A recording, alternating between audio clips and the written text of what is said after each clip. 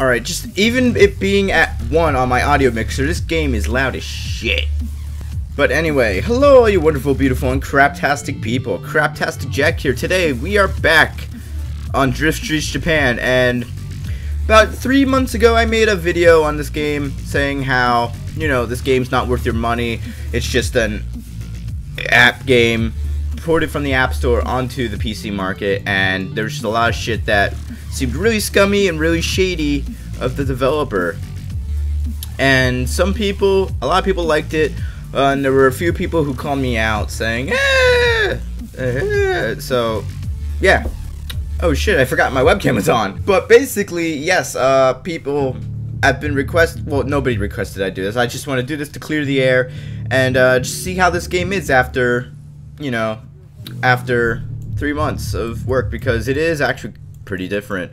So yes, without further interruptions, let us begin. Alright, so they actually added a few new cars to this game. But yes, they all still are like they haven't fixed this.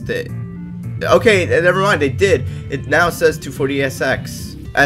No, what the hell am I on about? It says now it says S240, and now we have the A68 instead of the 8086. They went cheeky mode and went AE68. Now we have the K2000 instead of the S2000. Cheeky. Wait, is that a Honda badge on the wheel? I'm pretty sure that is. Now we have the Blitz 15S. Oh look. It still says Sylvia on the back, it's just on the badge, there's no Nissan, like, it doesn't say Nissan on the badge. So I guess this is fine. Now we have the R7 D3S. You have the Mazda symbol, but the RX-7 and the Mazda are backwards still, so they still haven't fixed that or done anything. I doubt they will fix it. Now we have the E-Trezza WJX. Now they actually added some more customization. So, no, that's not what we want. Go here, and go to car setup, and you can actually set the camber. So front offset, in,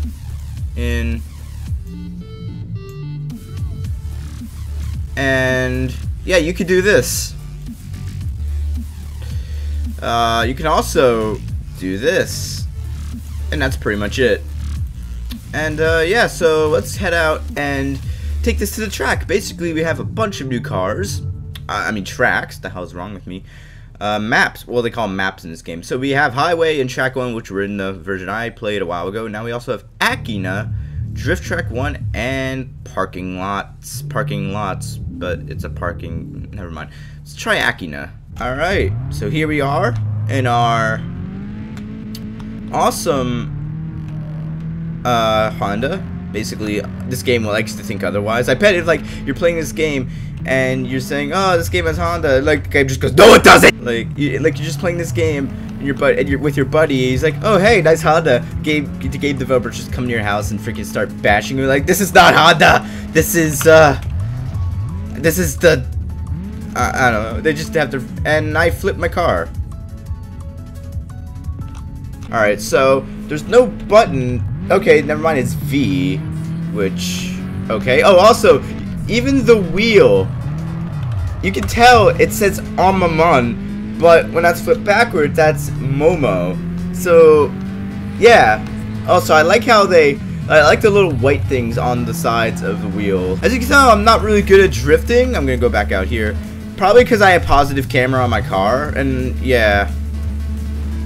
Then again, the physics aren't even that good. So this is actually kind of cool. You have multiplayer, and this is for Highway. So let's join the one with the most people. Okay, so I'm guessing this is the drift track. I thought it was the Highway, but whatever. Oh shit, hello. All right, so this counts as drifting, okay? Just racking up all the points here, and yeah. Oh crap. Look at all these people. RLD, you always on when I'm on, lol. This guy thinks this is the actual guy, but that's just the name that the game gives you when you pirate it. Because, the crack does when you crack it. I'm not the only RLD. There we go. That should clear the air. Alright, now we need to get some opinion. We need to form some opinions on our car. to see if like it's cool or not. Your Civic is trash. But basically this is Drift Streets Japan. I mean, if you want a cheap game where you can like be in the car scene and shit, I guess this is your game. I mean, if you want to spend $6 on this, or you could join the RLD crew and just like not spend money on it, but I don't know. It's really up to you.